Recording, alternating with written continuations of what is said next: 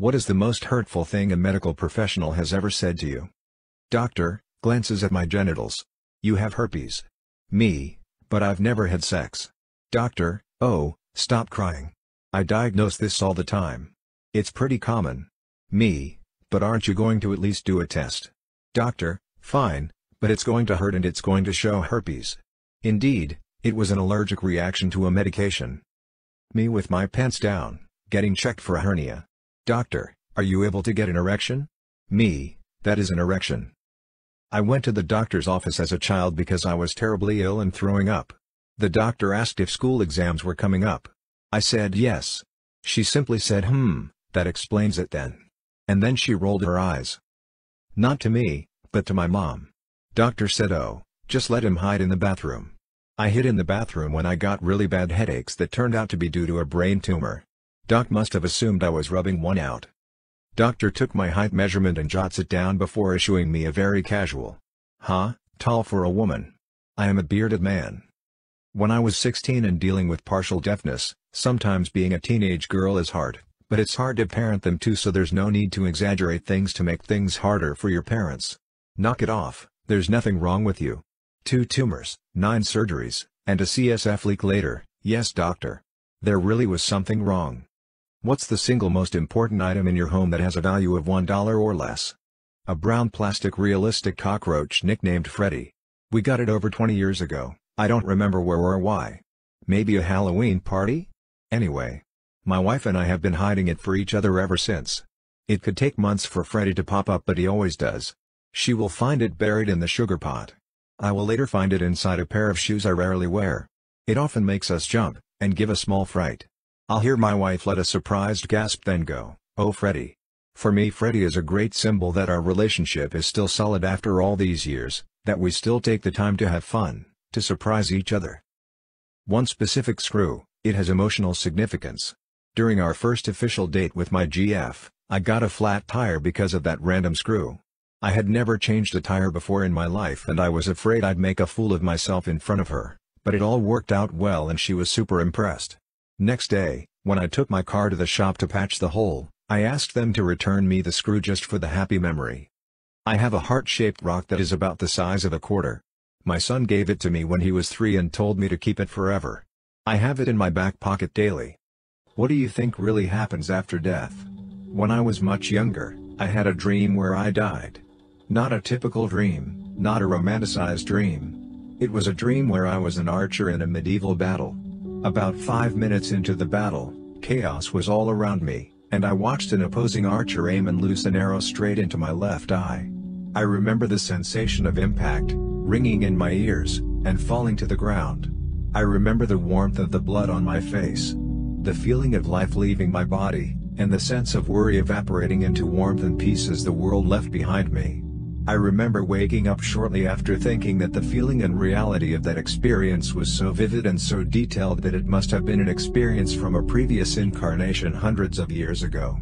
From that moment on, I've never feared the actual process of death. I feel like I've experienced it many times before. When we die, the whole world is seen by us, dies together with us. Your family fights for your belongings. Serious, what is the harshest truth you've ever learned? That even your best friend can turn into a stranger rather fast. Doing your best and giving it your all doesn't always mean things will turn out the way you want. Sometimes things just go bad. Don't fall in love with potential. If somebody doesn't want to be helped, you can't help them. This one hurt with a suicidal brother. Life is short. You grow up hearing this over and over again, but until you reach a certain age you don't have the perspective to fully grasp this. That one day your parents, grandparents, people who always have been there for you etc. are going to be gone for the rest of your life.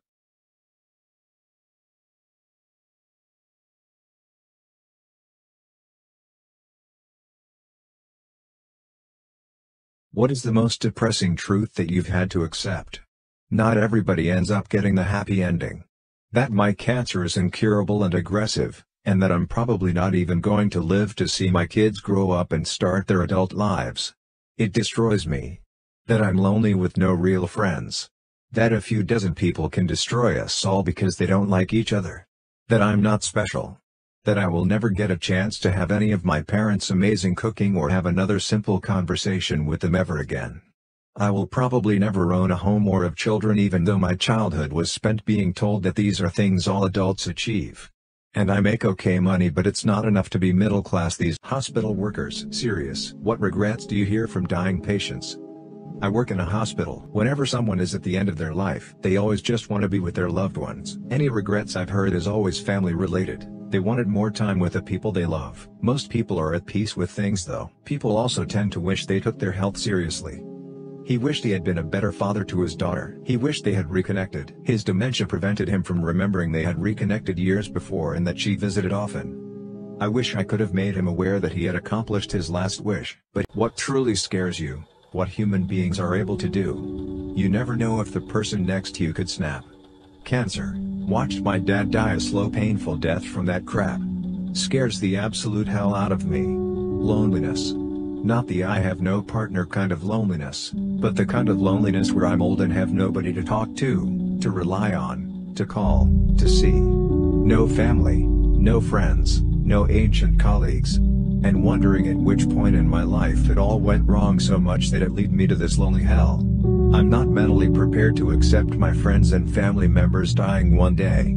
I just have no idea how I'll continue living with my loved ones who literally raised me, especially my mom and dad.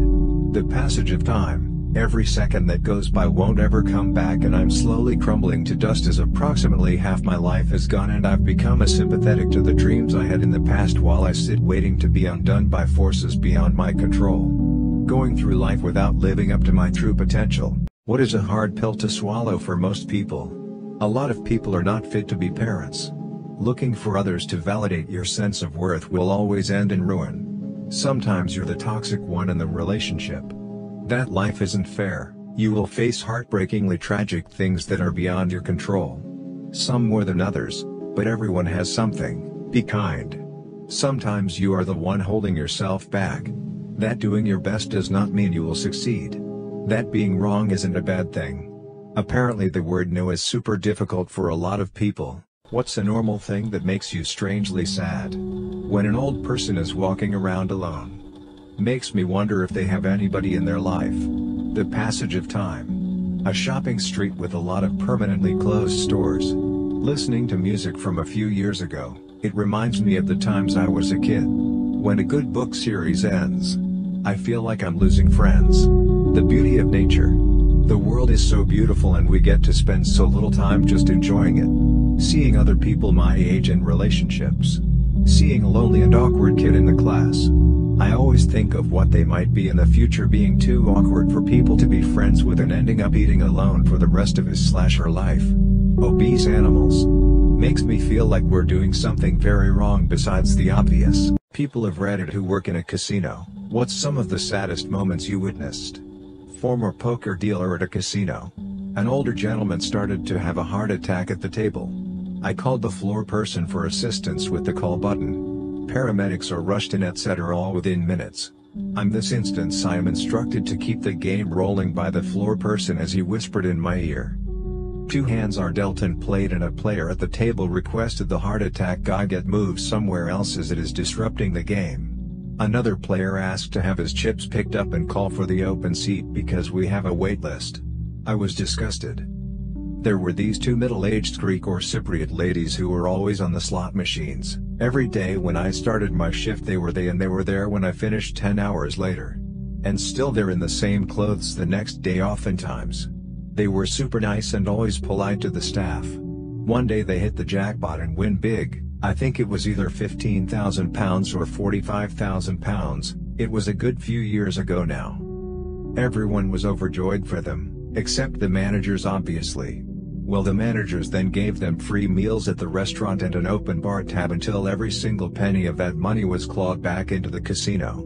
During my 8-hour shift a gentleman won $15,000 on a slot machine. Punched out at end of shift and had the next 2 days off. Returned to work after my weekend to find the man still sitting at the same slot machine. He had been there for 2+ days losing $15,000. What is the most depressing thing someone told you? I was told my parents died in a car crash via text while in school. It was a long walk home and I'll never forget how empty the house felt. Still to this day gives me a sick feeling in my stomach. My friend called me last week and immediately I knew something was wrong by the sound of his voice. He was calling to tell me his stepson had committed suicide. It has been an incredibly rough week and it feels awful as I feel nothing I do or say will help him and his wife. Brother, it was good to see you, bro. Me, same, let's do this some more. I found my brother dead from self-inflicted gunshot wound 2 days later in my backyard. I was bagging groceries in high school. It was Christmas Eve and folks were bustling in and out getting last-minute items for their get-togethers. I bagged the groceries for this one lady who had just regular food instead of holiday food. I placed her groceries into the cart and followed her to her car. After loading her groceries, I told her to have a Merry Christmas. She responded that it was hard to have a Merry Christmas when her husband just died. Like the day before Christmas Eve he died. She broke down crying, flooding me with how heartbroken and alone she was. I was 16. I didn't know how to respond. I just sat there and listened as she unloaded. Always thought about her near the holidays and it makes me thankful for my family. What is really frustrating? Washing your face in the sink and the water trickles down your arms towards your elbows and gets your clothes or sleeves wet. Getting comfortable in bed, only to realize you forgot something. All the things you think you must say to that person. After the conversation is over. Adds 1 of 2. My boss. Trying to get a word in when someone won't STF you and let you talk. Please place the item in the bagging area. When your sock slides down your foot while wearing shoes. Asking money back from a friend. Not using turn signals. Someone telling you to do something just as you are about to do it.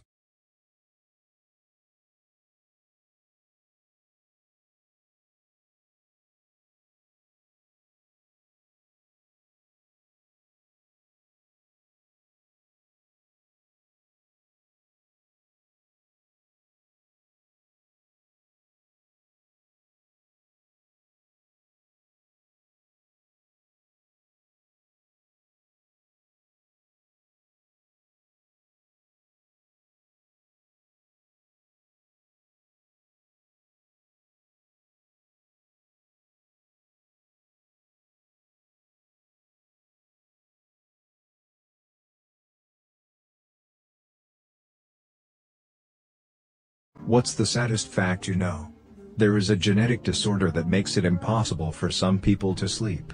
So far only 20 people are known to have it, and none have lived past 30. A guy in my area had just retired on a Friday. The following Wednesday he was out fishing and a thunderstorm came up.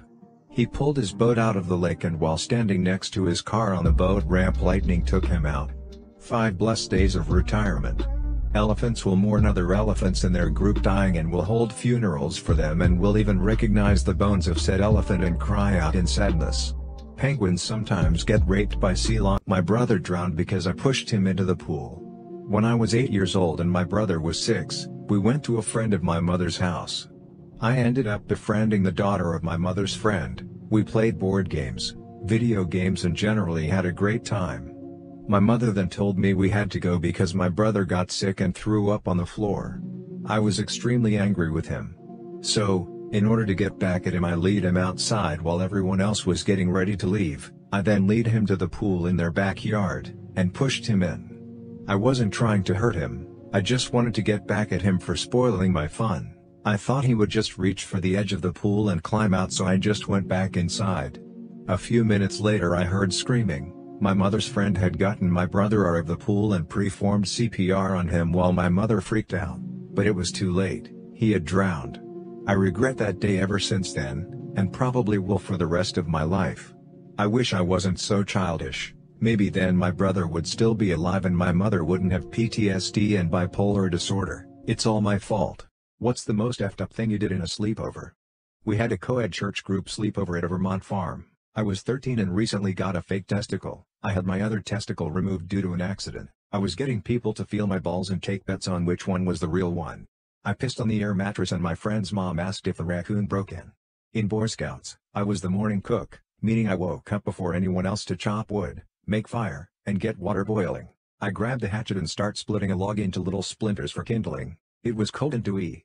The hatchet slipped from my hand mid-upward swing and went flying to the tent circle. It seriously flew 10 to 15 yards and fell straight down the roof of a tent, where 4 scouts were sound asleep. I'm not sure how long I waited to hear someone start screaming. I probably sat there in terrified anticipation for over a minute. Then I was worried someone might be hurt, so I crawled over to the tent where the hatchet landed. I super quietly unzipped the flap, and saw it landed in a bag of clothes very close to some kid's head. I snuck in, grabbed the hatchet, left the tent, zipped it back up, and finished breakfast. I heard them at breakfast complaining that the raccoons has ruined their perfectly nice tent by clawing a hole in it. Serious, what secret could ruin your life? A while back, I was cheating on my wife with a co-worker. It went on for months, and I never really cared for the woman I was cheating with. She was super hot, though.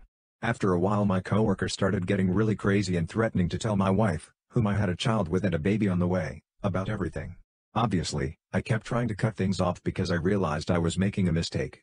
She lost it one night and was freaking out and texting me telling me she was going to come to my house, and a drunk driver hit her. She died instantly. No one knows I was having an affair, and my family went to her funeral. One night about a decade ago, when I was 8 years old, I couldn't sleep at night, so I was just walking around the house, looking for something to do. It was winter, so there was fire in the fireplace. I started playing with it, throwing stuff into it, watching how it burns. At one point, a big log rolled out of the fireplace. As a kid, I started to panic. I tried to cover it with a blanket, then ran out to the kitchen to get some water. When I came back, the whole living room was on fire. It was a wooden house. I was terrified, ran out of the house. Literally within a minute, it was burning like crazy. My older sister, younger brother, and mom, who was pregnant at the time, all blanked instantly. Dad was working a night shift. No one really questioned me. My room had window, and I said I left through it when I saw the fire. The real cause has never been found. My dad was absolutely devastated and a few weeks later shot himself. I found his body. I've been living with my grandparents ever since. No one knows what really happened that night. I spent half of my life with therapists. I hate myself, have a severe depression, attempted a suicide a while ago. Teachers of Reddit, what are your the parent is just as bad as the student stories. Teaching adjacent. I used to be an educational facilitator at a science center. During the school year I would be the liaison for school trips. During the summer, I would run the summer camps. Parents used to like to plunk their kids in science camp because it is educational. We had a pile of hands-on programming. I have to say, it was pretty fun. Fun unless your kid aggressively hates science and you are forcing them to be there. Enter Jason.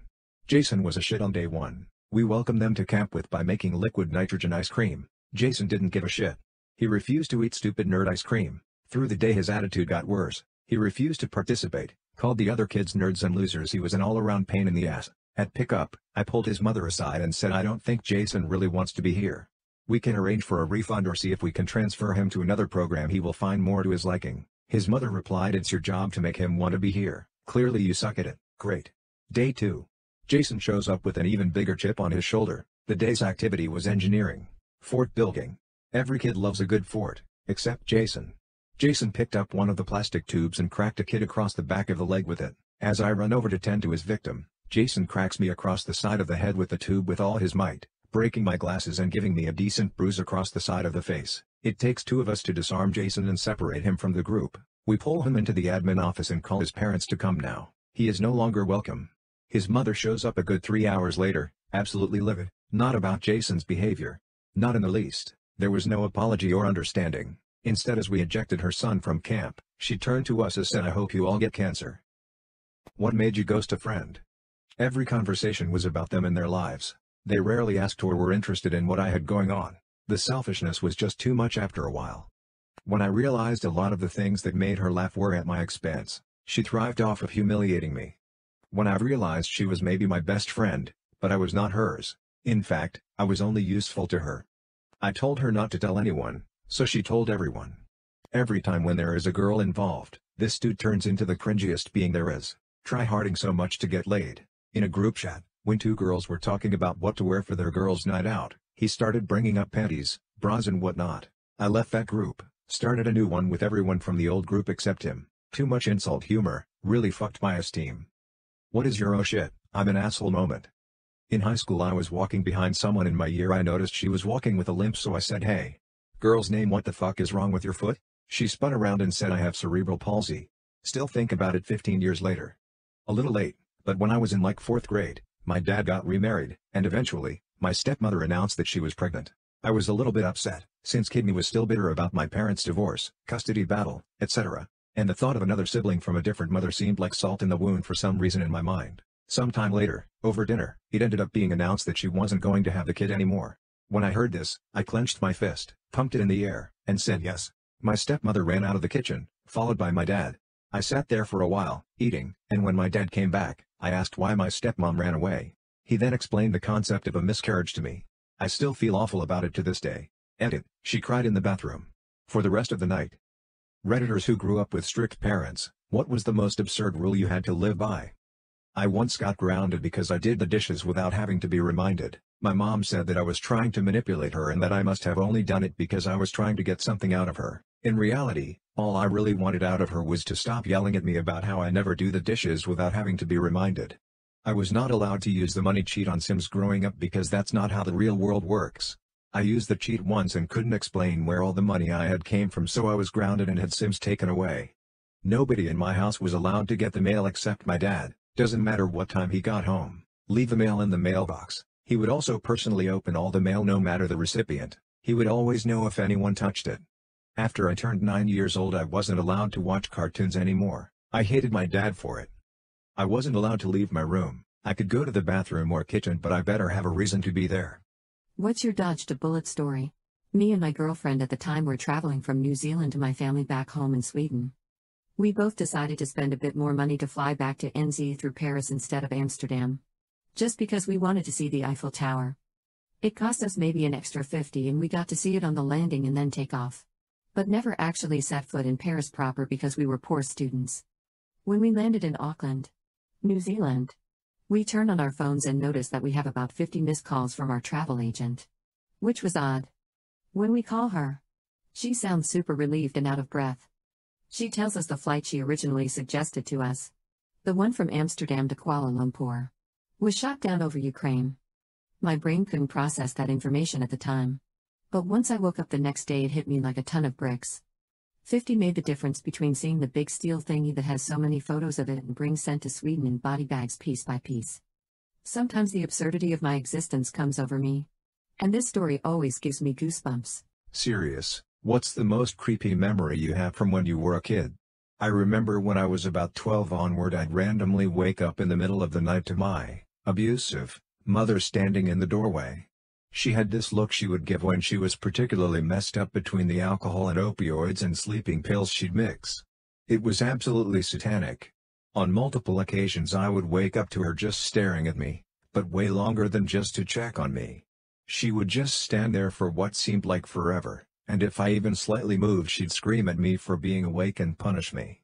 One day my dad called me out to the living room and my mother was there looking pretty concerned, telling him he was taking things too far. He tells me, "Your mom says you've been laying in bed crying at night because you're afraid someone's going to come in your room and kill you? What's that about?" I was totally confused and just blew it off as one of my mom's drunk/high delusions and told him I absolutely didn't. It wasn't until I was an adult that I realized that whenever my mother said something about someone else, she was projecting. Like she told me for years that she suspected that my dad was cheating on her. She was actually cheating on him. Bitch was probably getting fucked up out of her mind and thinking about killing me in my own bed. No. We don't talk anymore and I've informed her I will use whatever force necessary to remove her from my property if she ever gets it in her head to show up. I used to swim in the river in our town with my father. Everyone was doing it back then. I was about 7 years old. And we went to our swimming tour. When we got out I touched something creepy with my foot and asked my dad to check. He pulled out a dead bloated guy. I had nightmares for years. Eyes. I think my mom is in love with me.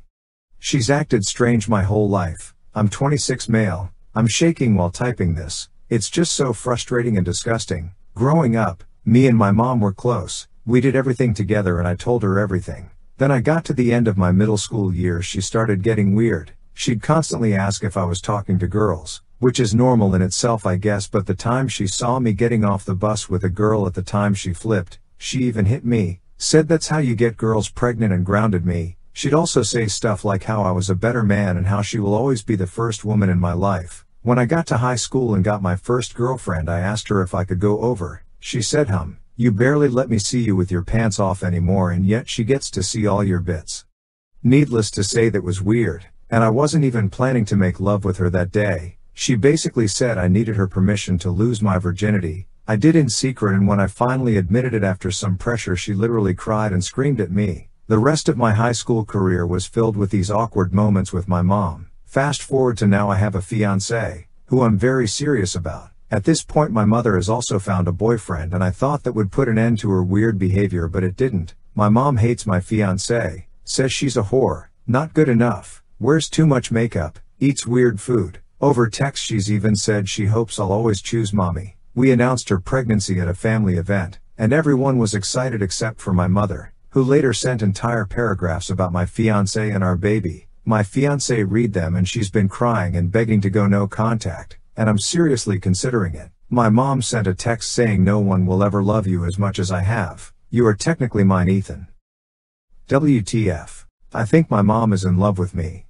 She's acted strange my whole life. I'm 26 male. I'm shaking while typing this. It's just so frustrating and disgusting. Growing up, me and my mom were close. We did everything together and I told her everything. Then I got to the end of my middle school years, she started getting weird. She'd constantly ask if I was talking to girls, which is normal in itself I guess, but the time she saw me getting off the bus with a girl at the time she flipped. She even hit me, said that's how you get girls pregnant, and grounded me. She'd also say stuff like how I was a better man and how she will always be the first woman in my life. When I got to high school and got my first girlfriend, I asked her if I could go over. She said, you barely let me see you with your pants off anymore, and yet she gets to see all your bits. Needless to say, that was weird, and I wasn't even planning to make love with her that day. She basically said I needed her permission to lose my virginity. I did in secret, and when I finally admitted it after some pressure, she literally cried and screamed at me. The rest of my high school career was filled with these awkward moments with my mom. Fast forward to now, I have a fiancé, who I'm very serious about. At this point my mother has also found a boyfriend, and I thought that would put an end to her weird behavior, but it didn't. My mom hates my fiancé, says she's a whore, not good enough, wears too much makeup, eats weird food. Over text she's even said she hopes I'll always choose mommy. We announced her pregnancy at a family event, and everyone was excited except for my mother, who later sent entire paragraphs about my fiancé and our baby. My fiancé read them and she's been crying and begging to go no contact, and I'm seriously considering it. My mom sent a text saying no one will ever love you as much as I have. You are technically mine, Ethan. WTF. Uber drivers, what's the deepest secrets you've overheard in your car? Former Uber driver here. Picked a girl up, a sweet girl, from a bar on a Wednesday night, absolutely hammered. About 10 p.m. She got into my car, apologized for being so drunk, and politely asked if we could just drive around a little while, with the windows down. I was prepping for a cleaning fee, trying to drive and pull a vomit bag out of the glove box, but no, she just did that airplane thing with one hand out the backseat window. She asked me if I had ever thought about dying, to which I replied, yeah, I guess so. That's when she told me that she had cancer. It was in her brain and it was too far gone to consider chemo. I remember my heart just pounding. She told me she was dying and she was going to be okay. Tonight she was celebrating with her work friends who threw her a going away party. She told them she was taking a position abroad. I just didn't tell them that abroad was heaven. Jesus effing Christ. I turned off my app and cried my ass all the way home. I think my mom is in love with me. She's acted strange my whole life. I'm 26 male. I'm shaking while typing this. It's just so frustrating and disgusting. Growing up, me and my mom were close. We did everything together and I told her everything. Then I got to the end of my middle school years, she started getting weird. She'd constantly ask if I was talking to girls, which is normal in itself I guess, but the time she saw me getting off the bus with a girl at the time she flipped. She even hit me, said that's how you get girls pregnant, and grounded me. She'd also say stuff like how I was a better man and how she will always be the first woman in my life. When I got to high school and got my first girlfriend, I asked her if I could go over. She said, you barely let me see you with your pants off anymore, and yet she gets to see all your bits. Needless to say, that was weird, and I wasn't even planning to make love with her that day. She basically said I needed her permission to lose my virginity. I did in secret, and when I finally admitted it after some pressure, she literally cried and screamed at me. The rest of my high school career was filled with these awkward moments with my mom. Fast forward to now, I have a fiancé, who I'm very serious about. At this point my mother has also found a boyfriend, and I thought that would put an end to her weird behavior, but it didn't. My mom hates my fiancé, says she's a whore, not good enough, wears too much makeup, eats weird food. Over text she's even said she hopes I'll always choose mommy. We announced her pregnancy at a family event, and everyone was excited except for my mother, who later sent entire paragraphs about my fiancé and our baby. My fiancé read them and she's been crying and begging to go no contact, and I'm seriously considering it. My mom sent a text saying no one will ever love you as much as I have. You are technically mine, Ethan. WTF. What mind-blowing, but simple, facts would satisfy a 4-year-old daughter's daily request for one fact before bedtime? Most elephants weigh less than a blue whale's tongue. Pineapples used to be so expensive that people would rent them as a centerpiece for their party. Scotland's national animal is a unicorn. A single strand of spaghetti is a spaghetto. At birth, a baby panda is smaller than a mouse. Violin bows are usually made from horsehair. The color red doesn't make bulls angry, they are colorblind. Herringfish communicate with flatulence. If you heat up a magnet, it loses its magnetism. It snows metal on planet Venus. Garlic attracts leeches. In 1992, a shipping crate full of 28,000 rubber ducks fell off a ship. They kept washing up for years.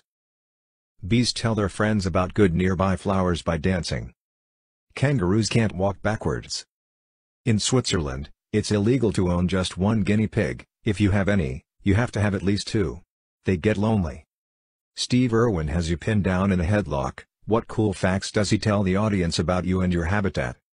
This little bugger simulates reproduction up to 5 times a day, almost exclusively without a mate. Then I imagine he would shove a Dorito in my mouth, and chuck me back into my bedroom. Well, be very careful, mates. We have to show dominance. If we show any affection towards this creature, he'll get attached to us and never leave us alone. Truly one of the most terrifying beasts in North America. This little fella looks upset, but he actually craves physical contact. Crikey, this Lurangai is quite the sneaky little one. This particular type of animal can hide in a dark room all day and never even see the sunshine. She will do as much as she can to avoid others of her kind. Crikey, this animal lives in a dilapidated bachelor pad and is capable of eating his wedding pudding over the weekend. What's something you can say at both the dinner table and in bed? Alexa, set a timer for 2 minutes. Oh shit, I almost choked. My ass will be sorry tomorrow. I only like breasts. You got some on your chin? I feel stuffed. That really filled me up. I don't think I can fit any more in. I want more. Go get it in the back. Ask Grandma for some more. It's raw. It's a little dry. I'm finished. What small gestures impact your life the most? When someone remembers little details about me. When strangers are kind to me for no reason, it gives me hope for humanity. Friends who honestly recognize your hard work achievements. Hearing from others that positive things have been said about me when I wasn't around. Makes me feel like they're really genuine. Letting in cars in traffic and getting a wave of acknowledgement and thanks. Making eye contact with someone and realizing you both have the same reaction to whatever the hell is happening in front of you. When someone smiles at you when you walk by them on the street. Besides eating cereal with water, what is the most outrageous eating sin you have ever witnessed? My sister used to put ketchup on strawberries. A watermelon and ketchup sandwich. I call it a sandwich because it makes me sad. A former friend of mine once poured a can of Coors Light into a bowl of Cheerios. He called it Beerios. Saw a dude eat spaghetti and milk one time. One very dark time. One time, a long time ago, I ate Lucky Charms with Guinness as a St. Patrick's Day bastardization. I would not recommend. Kid I used to know in school used to rip open his milk carton, and dip his burrito into the chocolate milk. Sometimes he'd even go so far as to rip open the burrito and pour his milk onto the beef and eggs too. I'm quoting him here, creamify the meat. I don't know, man, but the word creamify is just, oof. Fried eggs with chocolate melted on the yolk. Dude in my dining hall had a plate of sunny side up eggs. Scooped under an egg with his fork, brought it up to his mouth, and only touched his lips to the yolk. Proceeded to suck all the yolk, and then slurped the rest of the egg in. It was like a car crash. I couldn't look away, but I was horrified. My mom puts peanut butter on cold pizza. It is the closest flavor to vomit that is not vomit. What's an incredibly American thing Americans don't realize is American? Free refills at restaurants. Ranch. Prescription drug commercials. Thanking military people for their service. Absurdly protracted election cycles. Election campaigns in the U.S. appear to take a full year, when they typically just last a month or two in most of the countries I've visited. Handing your credit card to a stranger, having them walk away, swipe it, then bring it back to like they didn't just put a down payment on a new house with it. American here. When I studied abroad, I was smiling and friendly to strangers. In London they looked like I wanted to steal something from them. Drive-through ATMs and everything else. I didn't learn we had drive-through liquor stores until later in my life. The cult of high school/college sports. What was the most gruesome celebrity death? It's gotta be Vic Morrow on the Twilight Zone movie, right? Adult and 2 kids getting shredded by a crashing helicopter? Actor John Eric Hexum decided he was going to screw with a prop gun on the set of a TV show he was working on.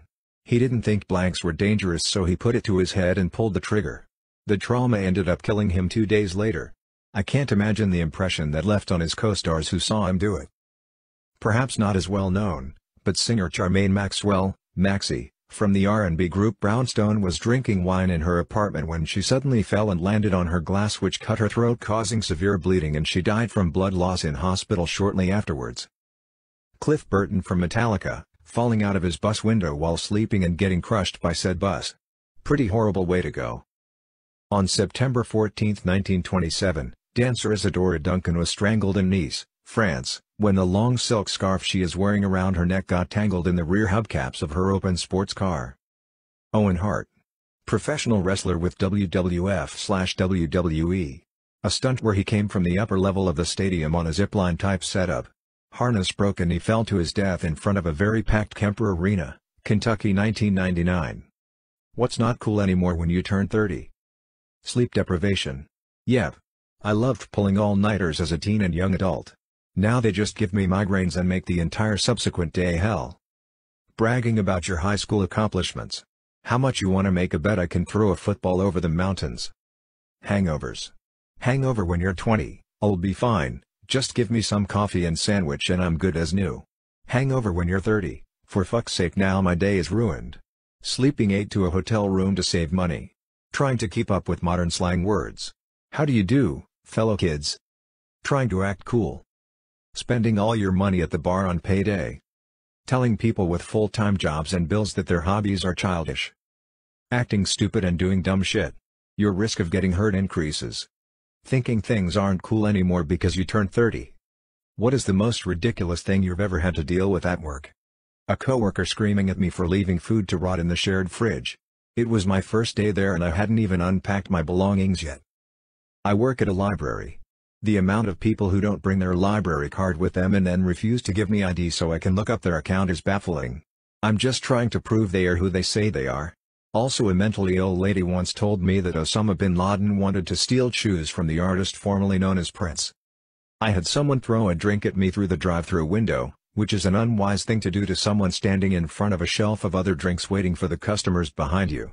Close second. We had a guy that robbed our gas station for like a month with a finger gun before he finally got caught. Everyone knew it was a finger gun, but you have to comply when someone robs the store, so. A co-worker routinely didn't flush after doing a number 2 in the employee men's room.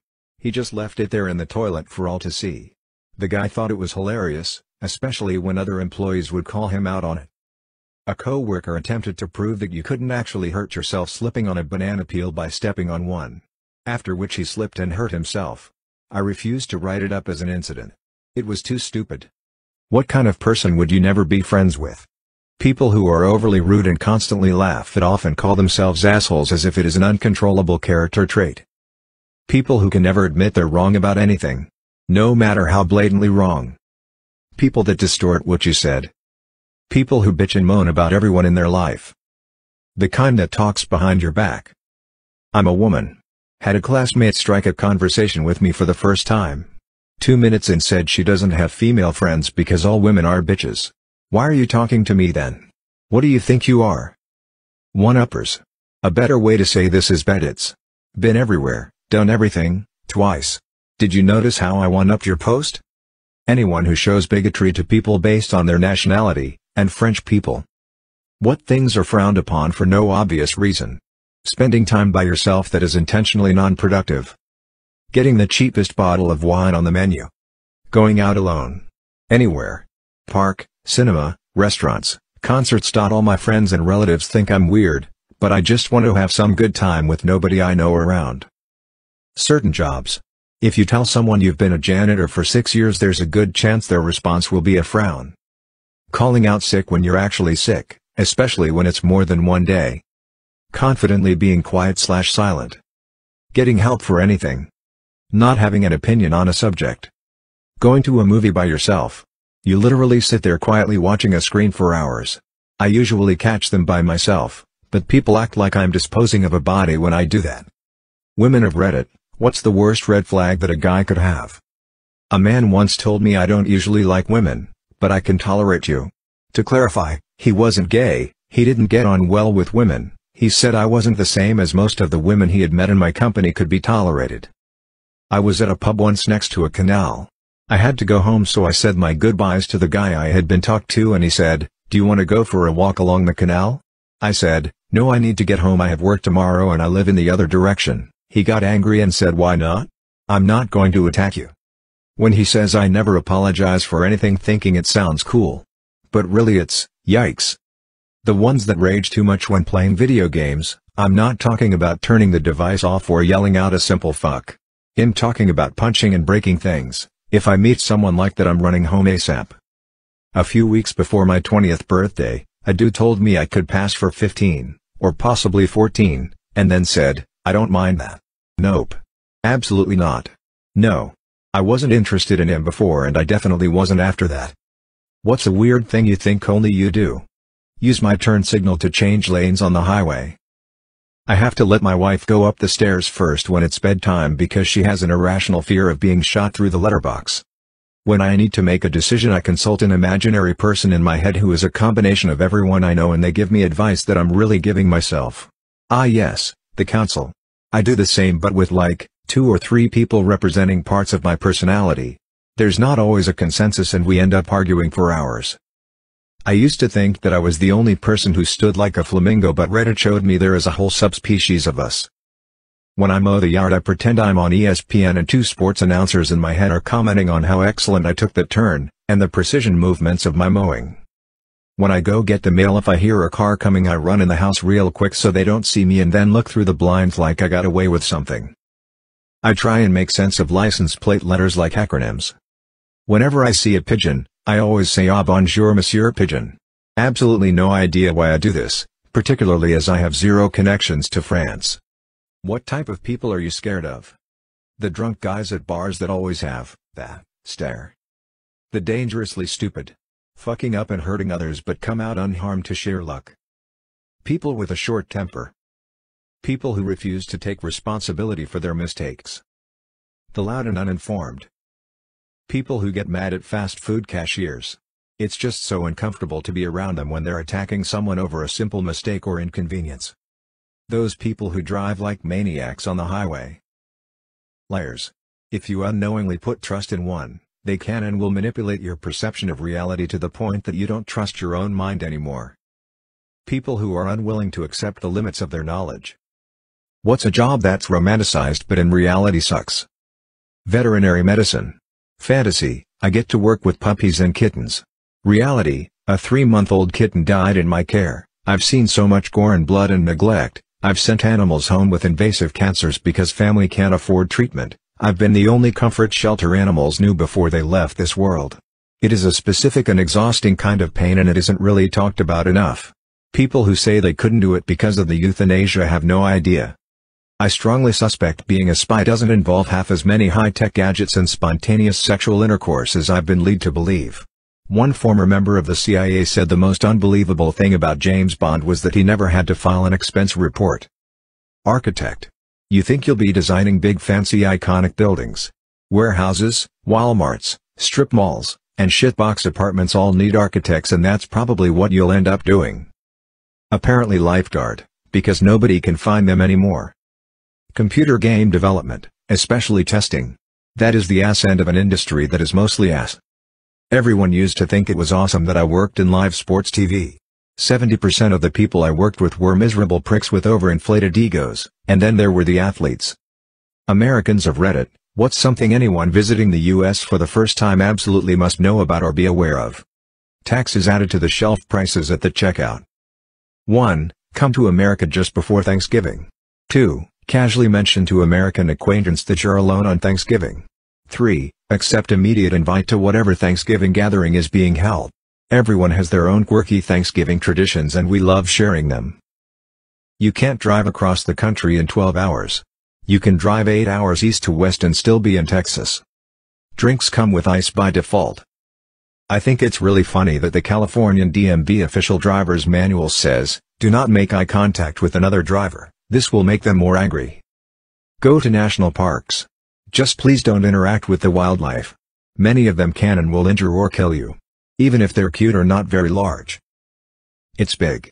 Don't think you can rent a car and just drive coast to coast in an afternoon. The CD is not free. Never accept something from someone on a street. If the price says for example $5, you need to be aware that is $5 plus taxes. What is a useless skill that you have? I can always find the most in the way place near anyone who is busy. Competitive minesweeper. Was 15th in the world at one point. I can send and receive Morse code at 65 plus words per minute. Completely pointless skill. I've worked in a deli most of my life. I can weigh things in grams eerily accurately with just my hands. Some customers get pretty blown. I can play a blade of grass. I can smell ants. Apparently it's like a genetic thing. They kind of smell like an earthy sulfur. They smell awful. I hate them. I can pronounce the Welsh town of Llanfairpwllgwyngyllgoger Hwndrobwl and Isilia Gagagak coherently and without hesitation.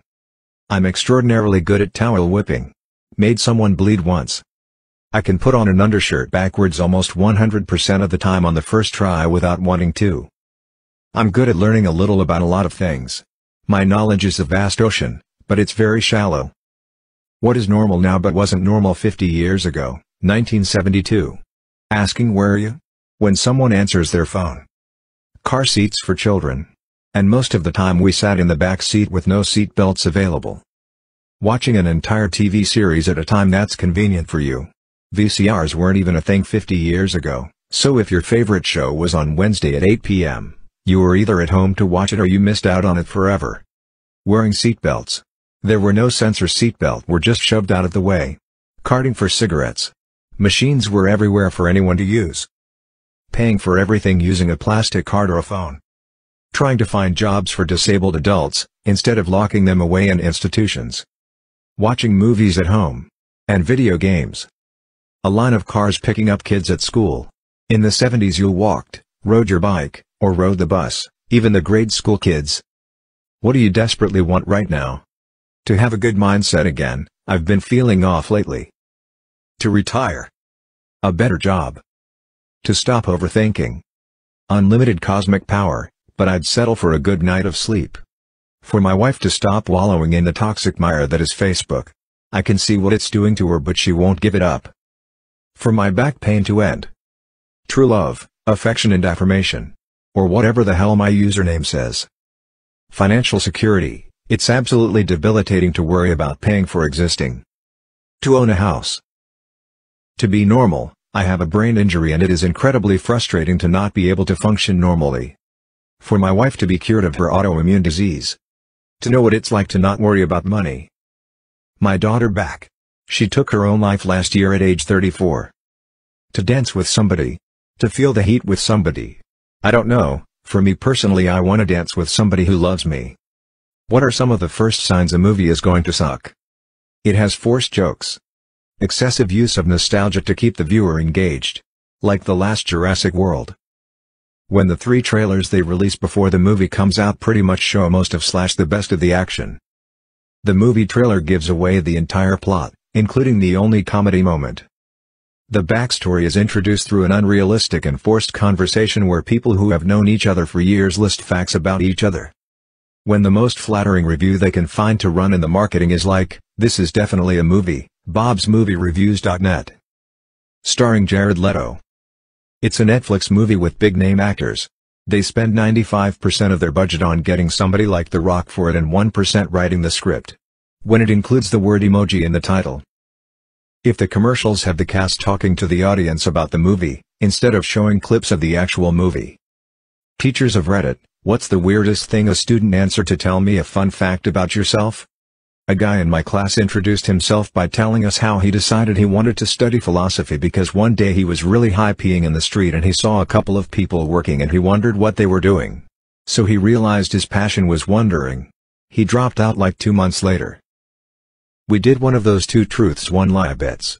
Girl stands up and says, "I've never been out of the country. I'm a twin. I love playing sports. I knew this girl beforehand and knew she didn't have a twin, so picked that one. Nope. She had a conjoined twin that died in utero and had to be surgically removed and she's now missing the last vertebrae on her spine."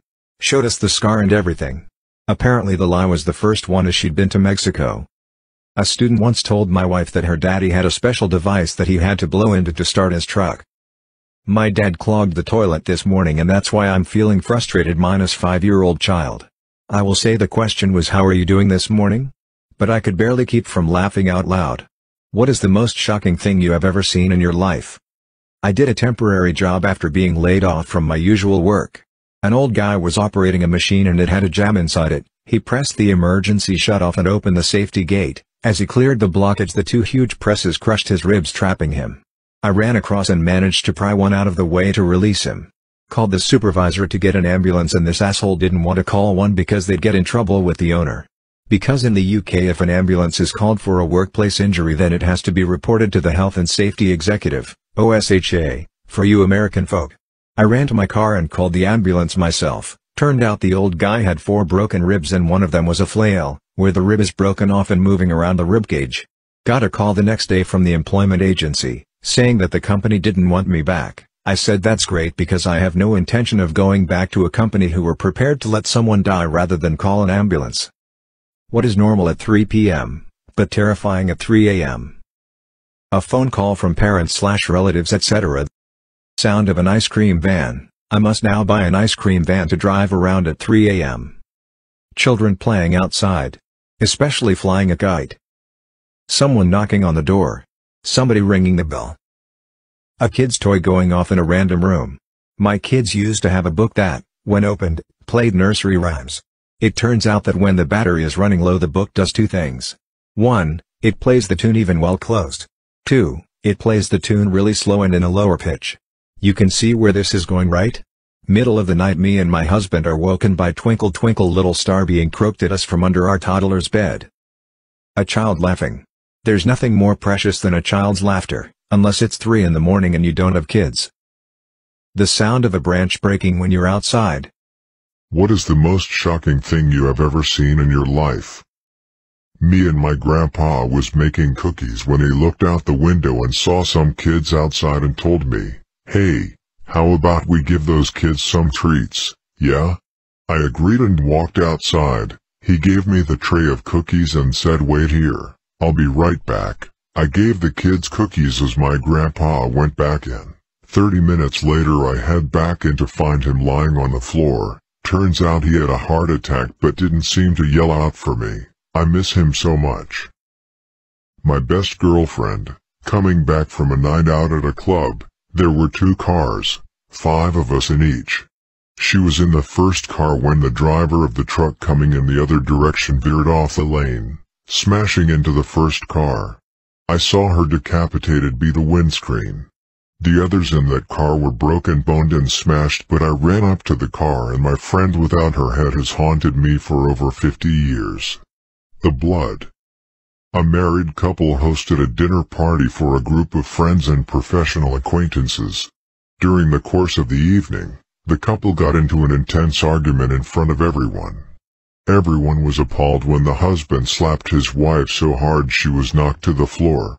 Some of us present had to pull him off her because his rage was out of control, and, as far as anyone could discern, over nothing of consequence. Redditors, where does cheating in a relationship start for you? If you would be unwilling to tell your partner about an interaction, then it's probably time to start thinking about what you're doing. Lies. It always starts with lies. Be it texts or snaps, if one of us have to lie or hide, it's wrong and should not happen. If you wouldn't want your partner to know, it's cheating. I wouldn't flirt with someone else in front of my partner, so I don't flirt with people when he's not around either. It depends on what each couple would consider to be off limits. A good guide is if you're doing something you would hide from your partner or wouldn't do it if they were in the room with you, then that's cheating. It can range from having sex with someone else, to simply flirting. The sneaking around. The second you start plotting to do something behind my back, you're violating the trust of the relationship. First tier would be texting another dude in a non-platonic way. Second tier would be actually hanging out with this person behind my back and lying about where you were. Third tier is any kind of non-platonic physical contact, holding hands to fucking, it's all the same to me. If there's a gray area, it's cheating. If you know they will be upset, it's cheating. If you have to hide it/lie/omit details, it's cheating. Dear security guards of Reddit, what was the most effed up thing you've ever saw on your shift? I've worked security for the past 30 years, from working on the doors for clubs to hotel security, but nothing quite stuck with me like this did. It was my second security job. I was working at a big hotel in London. I had the graveyard shift, so it was usually super calm. Most shifts I was paid to watch movies and scroll through my phone. This one night, however, was very different. About an hour into my shift, I got a call from reception to say there was an extremely distressed man telling them he was about to be killed and a gang was after him. He spoke very limited English, so reception was struggling to fully understand the issue. I checked the cameras and could see the man reaching over the desk trying to grab for the phone, so I rushed down from my office. When I got down, I took the man into a side room and tried to get him to explain the situation. He begged me to call the police, saying a gang had been following him and they were going to chop him into pieces and kill him. He was extremely scared. I left him in the room and phoned the police. They arrived and talked to the man, and supposedly sorted out the issue. They checked him into a room at the hotel and said they would be back in the morning to interview and discover what has happened. I took the man up to his room and left him there. The man stayed in his room all night and no one bothered him. It was about 30 minutes before my shift finished, so I thought I would go knock on his room to make sure he was okay before I left. I got to his room and knocked on his door. No answer. I knocked again hard and shouted security. No answer. I was worried for his safety, so unlocked the door and shouted in. Still no answer. I entered the room. It was completely empty. Then suddenly I get a call from reception. The girl was crying her eyes out, shouting for me to get down immediately. I ran down the stairs as quick as I could. When I got to the bottom, I could see the man stood in the middle of the hotel lobby carrying a fire extinguisher covered in blood. He was also covered in blood but looked to have no injuries. There was a trail of blood splats leading from him to the first lift. I immediately radioed into the police as an emergency. I kept my distance but shouted at the man to explain what had happened. He told me they had come for him and he had to defend himself. The police soon arrived. As soon as they did, the man surrendered himself and he was handcuffed and put into a police van. It was now safe for me to cross over the lobby, so I went and had a look inside the lift. Inside were two men, their faces so damaged they barely looked human. The lift was covered in blood, as if it had been painted red. It was an awful sight. He had hit them so hard with the extinguisher he had caved their faces in. The worst part, the two men had nothing to do with any gangs. They were regulars at the hotel, who Al got to know quite well. They both had kids and families. They were staying over this night to visit a famous art gallery. I never found out what happened to the man who killed them. What would be the scariest message humanity could receive from outer space? Stop transmitting, they will hear you. Just a distress signal on permanent repeat. Then another one a few years later, then another one, then another 10, then thousands, then they all just stop. We are sorry, we weren't able to stop them. Just a countdown timer with no other context. You are the last, be better than us. Children laughing, but it's definitely 100% absolutely guaranteed to be coming from near the center of the galaxy. Never camp alone with a camera. I'm 22F, an avid nature photographer. I regularly go on hikes into the deep middle of woods and forests to catch the rarest beauties of nature. Anyway, I head out to this location I've been meaning to go to for a while. Some of my photography friends have been before and got stunning photos of deer, badgers and various rare birds. I drove as far as I could before the woods started, parked my car up in a lay-by, grabbed my tent, camera and supplies and head into the forest. It was quite misty but the forecast said it would clear up overnight. I found a badger den after about 30 minutes of walking into the forest, so decided this would be the perfect spot to set up my camera to hopefully catch some badgers on film overnight. I pitched my tent just far enough away not to disturb or scare the badgers and went over to set up my camera. I had it facing so it would catch lots of the entrances in the same shot. Plugged it into the power pack and left it running. I had a motion sensor so if it was to catch movement overnight it would begin filming. Everything seemed fine. I was in the middle of the woods, away from any paths, so it was very unlikely anyone would disturb me in the night. The next morning I woke up and could see fresh trails around the den, so I knew I would have caught some badgers on camera. I was so excited. I tried to check the footage on my camera straight away but both it and the power pack had died, and unusually the power pack was no longer plugged into my camera. Weird. I was sure I had plugged it in. I just hoped it had enough battery to catch the badgers on film. I'd have been gutted if I'd missed them. Nervous I'd messed up. I decided to head back to my car to charge up my camera and have a look at the pictures. I packed up everything and walked back to the car. It took about half an hour for my camera to charge up and turn back on. It turns on and I go to my camera roll. The first video was of the badger den, but I couldn't see anything there. There must have been some movement to trigger the camera to begin recording, but I couldn't see anything within the shot. It was recorded at 2:30 a.m. After about 20 seconds of nothing, the recording stops. I flick to the next recording, and it's a photo of my tent. I flick to the next and it's a photo of me alone, asleep, inside my tent. This was followed by about 40 more photos of me sleeping in my tent. The final photo, taken at 5:30 a.m., about half an hour before I woke up, was a picture of my car.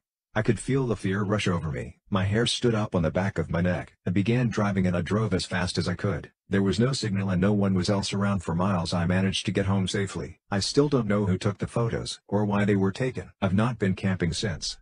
People that have gone to jail/prison or worked there, what are your most interesting, funny, scary or gross stories?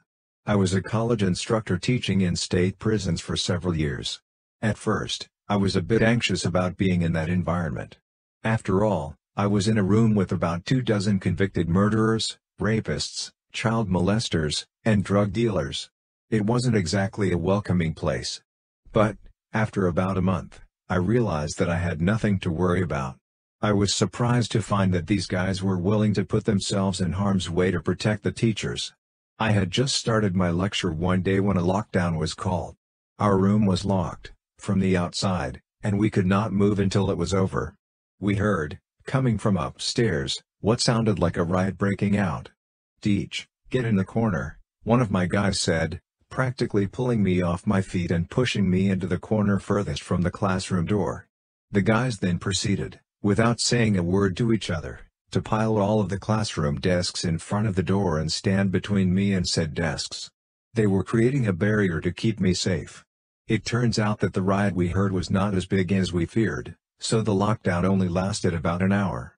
Afterward, once we got the okay and the room was put back in order, I asked the guys why they did what they did. "Some motherfucker hurts you," one of the guys said, "all the teachers will leave. We don't want to lose our education because some assholes can't control themselves." I am responsible for the deaths of several people. Around 4 years ago, I was a vendor on the darknet. It was a relatively short-lived thing. I was just doing it because I was too lazy to get a job and at the time didn't want to settle for the 9-to-5 thing. I wanted to start my own business, and use the drug money as a startup. I had been using myself for years. Along with it, I met lots of people into the dealing scene, and eventually started dealing myself. I have a lot of anxiety though, so I hated meeting up with people in parking lots and I definitely didn't want anyone to know where I lived. That's when I read about the Silk Road and Ross Ulbricht being caught. Got obsessed with the idea of it. Got obsessed with learning OPSEC. All with the goal of eventually using my connections to start up my store. Well, after a couple of months I did. I started my store with 3 drugs, ketamine, meth, and some outdoor weed my buddy was getting for super cheap. All was going good for a few months. Had a couple thousand get stolen in an exit scam, but I had about $25,000 saved at that point, so it didn't ruin my life like a few vendors I knew of. Eventually, I met a local connect that came into town only once a week, but had fucking anything I wanted. Mescaline, LSD, mushrooms, PCP, even, and fentanyl. At the time, people weren't really cutting heroin with fentanyl. I mean, I'm sure people did plenty, but it was not nearly as commonplace now. People just did fentanyl, and still do.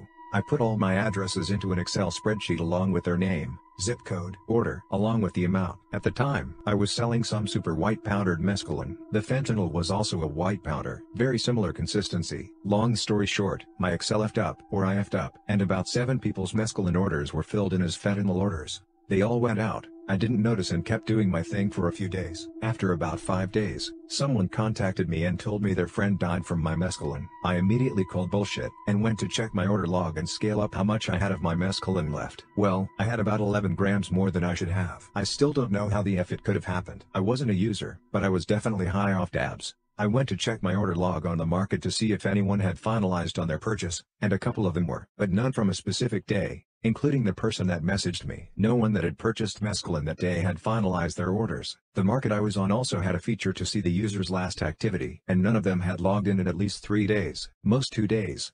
I immediately deactivated my vendor account. I didn't even need confirmation. I knew what happened. I knew I'd just killed several people. I sold the rest of my drugs, converted my Bitcoin to cash, and moved the F away. Didn't speak to anyone for weeks. Found a job in a restaurant. Living in a city I always wanted to. I haven't touched drugs since that day. I haven't had anything to do with that life since then. I still think about them every night. I saved their names and Googled them a few days later. I was able to find info on 4 customers that definitely died. One customer shared it with a friend. They both died. I don't know why I'm even posting this, mainly because I have no one to tell, and even if I did, I don't think I could. I spend my days sober, clocking into work, clocking out of work, coming home, playing video games. I'm a complete recluse. People I used to know have distanced themselves immensely, and I know it's because I'm a shell of my former self. I can't help it. Could I even tell a therapist about this? I don't feel like I deserve to be alive. Am I really living anyway? I don't even know anymore. Maybe this will help me feel better. Survivors of attempted murder. What's your story? When I was a newborn, my biological father tried to kill me by choking me. It happened in my grandmother's kitchen and my mom bopped him over the head with a frying pan and stabbed him with one of those hot dog pokers you use on the grill. He's always been a real big piece of shit. I'm not sure if this counts exactly since the person wasn't trying to specifically kill me. But when I used to work at Starbucks, a guy was trying to kill his ex-girlfriend by causing a gas leak at our location with all of us still working there. Our shift supervisor smelled the gas and had us evacuate while calling the fire department. I remember thinking, wow, I could have died over some stupid high school drama. Made me realize that every time something bad happens to me, I shouldn't overreact to the point where it inconveniences others like I'm the only person with problems to deal with. Don't want to be like that guy. I worked with this idiot that decided to show off his new pistol before work one morning. My co-worker and I were standing right beside him. I always thought he was kind of a moron, so when I saw him messing with the slide of the pistol I decided to move back a little, and bang, the gun went off. He barely missed me and ending up shooting himself. The police asked if I wanted to press charges. I declined because I didn't want to ruin the guy's life. What is the scariest thing you have witnessed with your own eyes? A job I used to work at, my boss had a heart attack in his office and died in the middle of the shift. The office lights were motion activated, so we thought he left to go something as it was dark. I went into the office to get a new radio and there he was, leaned back in his chair with his eyes wide open. Scariest thing I've ever seen. Saw an old man slip and die at a bus stop in Portland early in the morning when I was a teenager. That was sad. But what really shook me was the way he was picked up by an ambulance. The sidewalk was washed off and they left. Within 15 minutes people were occupying that space waiting for a bus, and it was like it had never happened. 15 years old, driving home from work with my mom late at night. Saw emergency lights ahead and we're eager to see what was going on. It ended up being 3 of my friends, killed on impact in a single vehicle car accident. My mom had just went through that intersection 10 minutes earlier on her way to get me. We stayed there for several hours and watched their cell phones light up in the wreckage before they pulled the car apart to get the bodies out. Dead body whose skin was literally moving because of all the maggots under it. Freaky AF. Truck drivers. What's a creepy story you've got from the middle of nowhere? Parked off an exit ramp at about 3 a.m. for my 10-hour. The moon was full and high, and I spotted an unmistakably human figure in a nearby cut cornfield. A little spooky, but I just wrote it off as an old-timer putting up a scarecrow for the grandkids. Started watching a few YouTube videos before turning in, and out the corner of my vision I thought I saw movement. I shut my lights off to get a good look. Saw the figure but nothing else. I couldn't be sure, but it looked like maybe it was in a different spot, maybe a little closer even. I was definitely feeling a bit spooked. Highway was devoid of anyone besides a car passing every 10 minutes or so. I didn't want to, but I had to jump out to pee. I considered a bottle, but I told myself I was being childish. I took a look at the figure and it was right where I figured it should be. I hop out, walk between my truck and trailer and start leaking. Every fiber of my being wanted to look. I told myself again I was being foolish, but I couldn't help it. I looked out. The field was empty, the figure wasn't there. My stomach dropped. I pinched off and jumped back in. I took off down the highway. Didn't give one shit about a violation. Stopped 40 minutes up the road at a well-lit and very full loves. Haven't stopped on a ramp since. Ex-prisoners of Reddit. What are your horror stories, things you wish you could unsee, and how did you cope with it while locked up? The story my uncle told is he was in a cell with like 16 guys. Occasionally the guards would open the door, spray a bunch of pepper spray, close the door, put on gas masks and then come in swinging batons. In some county jails they have 190 degrees water taps. They're there so inmates can make oatmeal, soup, or coffee without a microwave or any kitchen appliances. Well, sometimes when there were fights, you would see an inmate fill a cup with 190 degrees water and a glob full of Vaseline. Then he would throw it on his opponent. Watching that will stick with me for a while. Mainly the terrible scream the man made as the Vaseline stuck to his face. He was taken to medical right after that. He had third-degree burns all over his face and hands. The sound of a guy getting locksocked by several other inmates. What's the creepiest thing that's happened when you were camping or alone?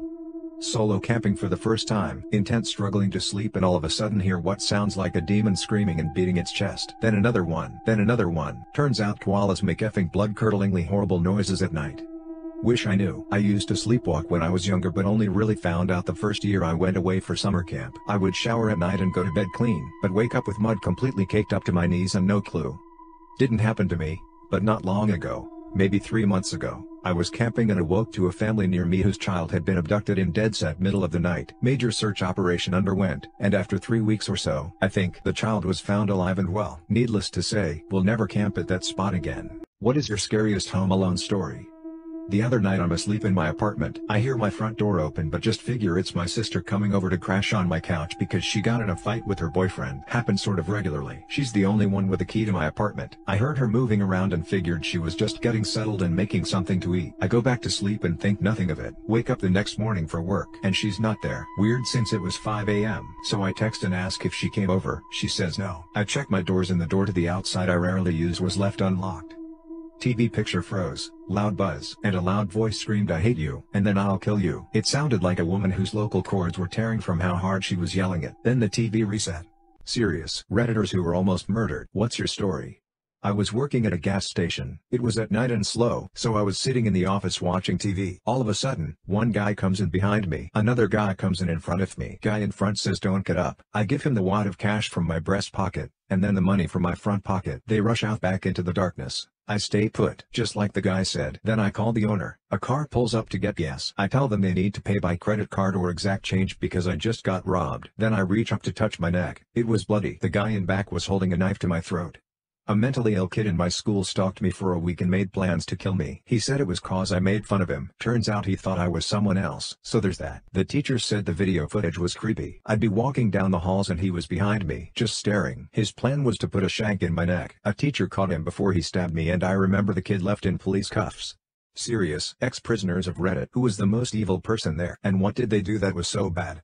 English guy here. I spent 4.5 months in prison in 2018. There was a guy who was really nice, seemed like a genuine guy. That was until I found out he strangled his drunk wife to death and left her there whilst he went to work the next morning. My friend's dad was a volunteer chaplain taking care of prisoners' religious needs at the county jail. He came into our criminal justice class to talk about working at a jail. He told us that the most evil people at a jail are the ones that show no remorse for their actions. He saw the guy that killed the foreign exchange student that attended the University of Utah, and he told us that the guy didn't seem to care at all. He was calm about everything. Heard a story that some inmates would put broken glass in their feces and throw it at CO's faces, so when they would wipe the stuff away from their eyes, the glass cuts them. One of the women on my wing cut up her lover and put his body parts in an empty TV box, then put the TV box on his mother's doorstep.